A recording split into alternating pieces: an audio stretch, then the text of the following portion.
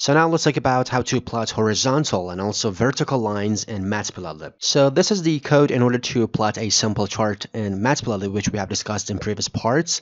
But now suppose that we want to plot a horizontal line in this position. I mean, for example, at y equals to 2.5. So suppose that we want to plot a horizontal line along the axis. When I say along the axis, I mean from this end all the way out to the end of the axis.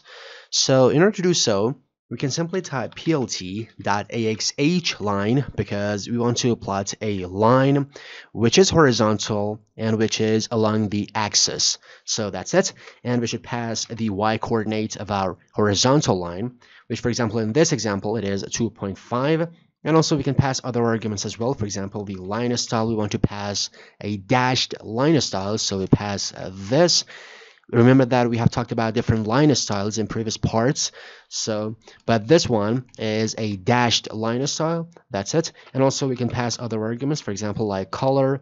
And the color is, for example, gray. And now if I run a code, you can see now we have a dashed line at 2.5. This is a horizontal line at 2.5. And now suppose that instead of a line from the beginning of the axis all the way up to the end of the axis, we want to plot a horizontal line from the beginning all the way up to the middle of the axis. So in order to do so, we can pass other arguments. So for example, x min means at the beginning. For example, in this example, we want to pass 0. It means from the beginning of the x-axis.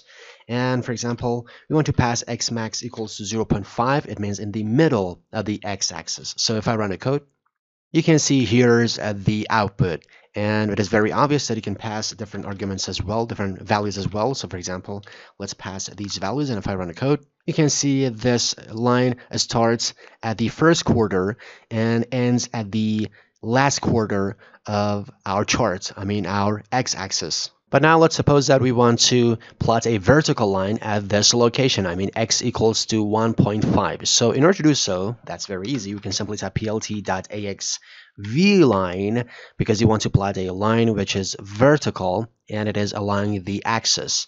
So the x coordinate for our vertical line is 1.5. And for example, the line style is again a dash line style. And the color, for example, suppose that I want to pass red. So now if I run a code, you can see we get this output. And remember that you can pass other arguments as well. So you have a y min also, exactly like the axhline function. So for example, you can pass 0.